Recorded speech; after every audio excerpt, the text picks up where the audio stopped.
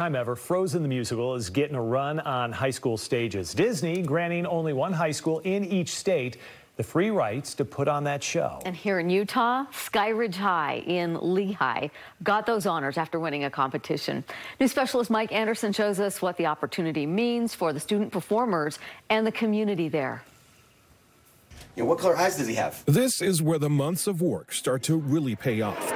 The people filing in, filling the seats, a show these students watched as kids. Do you want to build a snowman? Now performing. Do you want to build a snowman? As almost adults.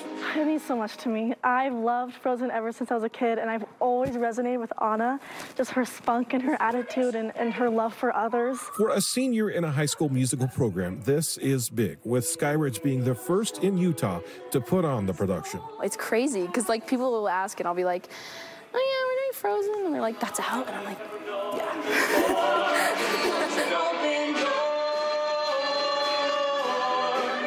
The opportunities here may seem wide open. Teens getting to play the characters they love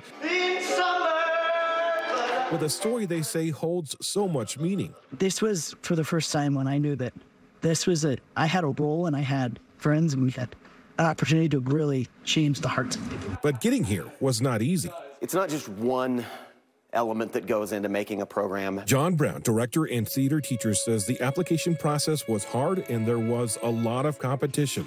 But behind Skyridge's Frozen, he believes when you pull back the curtain, there's a story of a whole lot of people working together to make it all happen.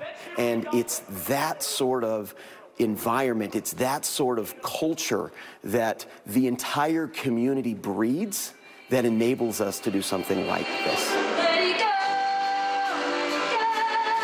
And Brown says this goes well beyond the teens on stage and behind the scenes to even support from the mayor and city and community leaders, all making this possible tonight, which in part is shown by the turnout for opening night. Yeah, it looks like we're gonna sell as many, if not more, tickets than we've ever sold before. And if you ask the kids, they see it too. I think our department has earned this with a community of loving each other and helping each other out. The type of love, they say, that is seen in the story of Frozen as well. Not only the typical Disney romance as discovered by Kristoff and Anna. Not really knowing what love means to him, and then finally meeting Anna and getting to know what love truly is and what it means to him personally is just amazing. It's beautiful. But love of family, of community.